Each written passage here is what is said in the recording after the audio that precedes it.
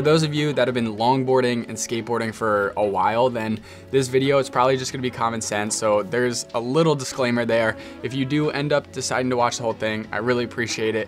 But this is more so gonna be geared towards beginners. Let's get into the first one, which is using a machinery belt cleaner. Now, I don't know the technicals about this thing, but what I do know is that it's called the Pro Stick, and I bought it for $3.99 from Amazon. It's perfect for cleaning dirt off of grip tape, as you can see here. A quick little tip is to hold it at the top, because if you don't, you run the risk of scraping your knuckles on the grip tape. We were filming for this video, it happened. So I don't really know what to say. It's just be careful of that. The other thing to keep in mind is that if you use this over time, it does wear down your grip tape grippiness. I haven't noticed it too much, mainly because I'm just cruising most of the time.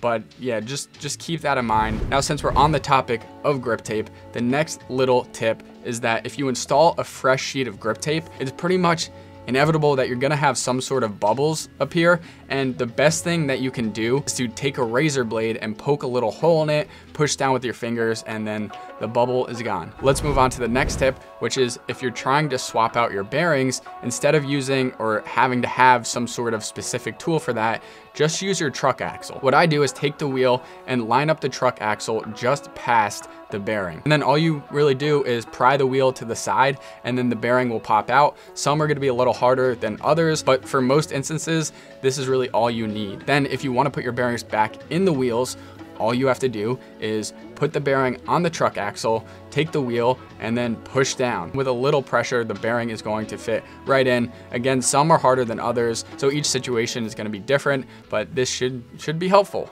hopefully. Now say that you're gonna be swapping out your wheels and putting them on a different setup, and you have extra speed rings and spacers.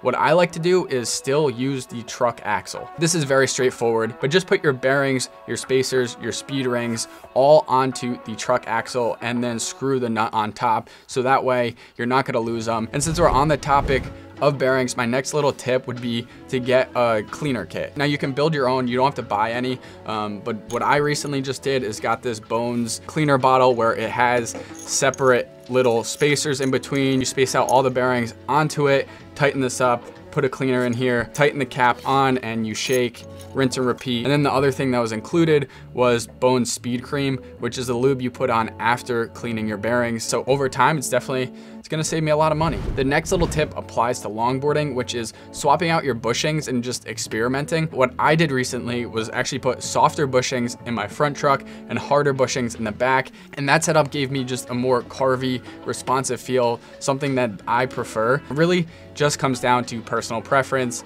what type of riding you're gonna be doing. And the final little hack or tip that I have for you guys is it's inevitable for your setup to start squeaking. I can't tell you how many messages I've gotten over the past few months of people saying, bro, like, I think my board is broken. It's squeaking, like, I don't know what to do. Should I send it back? It's in most cases just your bushing rubbing up against your truck.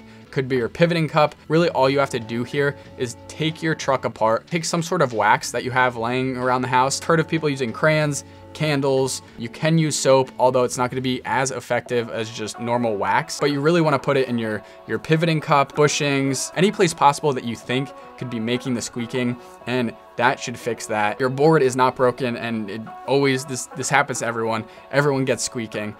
So hopefully this last little tip, or all these tips combined, helped you guys, these hacks. I don't know. If it did, drop a like. I'd really appreciate it. It helps our videos reach more people, and it's free. So I'll see you guys in another one later.